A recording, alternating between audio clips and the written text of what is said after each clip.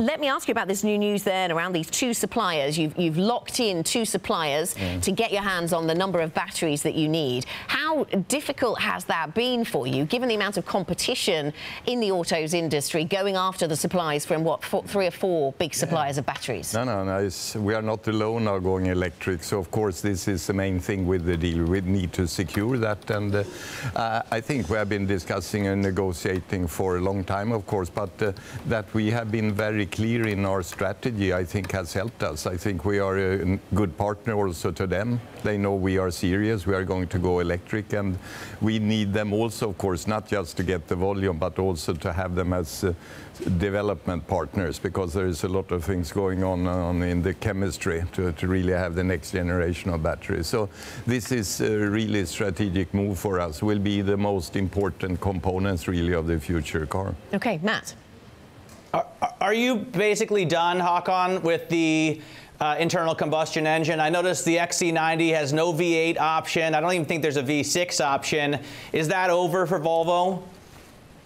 Yeah, yes and no. I mean, it will not go overnight, but I mean, we are selling right now, some years ago, 500,000 cars with combustion engines, and of course we need also transform this in a way that also our customers will follow. So it cannot happen overnight. There will still be combustion engines, especially for hybrid vehicles. But of course, long term, it is electricity that we prioritize. I mean, we want to be leaders in electrification, and means that we are scaling down on R&D on combustion engines, and gradually you will see them take a smaller and smaller percentage of our sales. And talking of R&D, you've seen a big ramp up, as many car makers have, in R&D, as we see this big pivot towards electric vehicles. So I think your R&D spend was up 19% in 2018, 55% higher in the first quarter of this year. How much do you sacrifice profitability then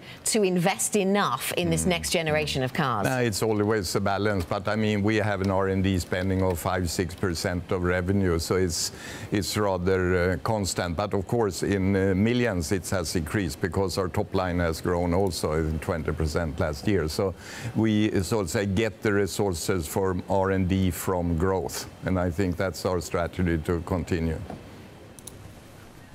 We have, or you have, I should say, probably the most beautiful station wagon in the world right now in the V90. But I noticed that you're also going to limit top speeds to 180 kilometers per hour. Typically, when I see these station wagons on the Autobahn here, they're flying by me at 210, 220. Why would you do that, Hakan, especially for the German market? Isn't that going to hurt sales?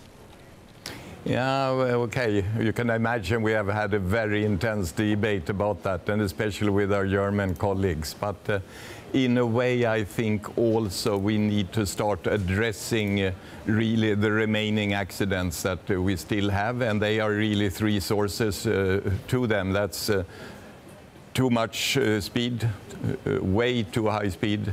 It's intoxication, and it is really this destruction. These three things we need to address, and I think a good starting point and really to focus on this, to say, is it really reasonable to be able to drive faster than 180? It's a very few places in the world you really need that. So I think this has been seen as a measure to really strengthen our brand, really focusing on customers who really think protecting what's important for you is part of the values you buy with the car. And of course, everybody doesn't love that, but I mean, I think we need to make a Volvo even more Volvo, and that's why this 180, I think, is a way for us to say that we need to participate in this debate. How can we really come down to zero Making accidents? the Volvo more Volvo. Yes. That's a nice line, Hakan. Let me ask you about the subscription service and the types of ownership that you see growing in the market, because you've got this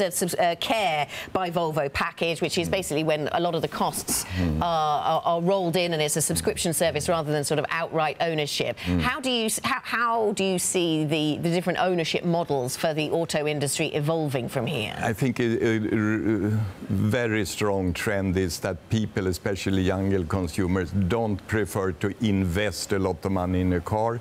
They prefer to pay a monthly flat fee, exactly as happened with the smartphones many years ago. So I think that is changing the financial relation with our consumer, but, which is very important, it does not change the emotional ownership. I think we still call our smartphone. We will call the car our car, even if we subscribe for it. But I think customers want transparency and flexibility, and they need to know the total cost. We need to offer the same price to everybody, wherever they live in the country.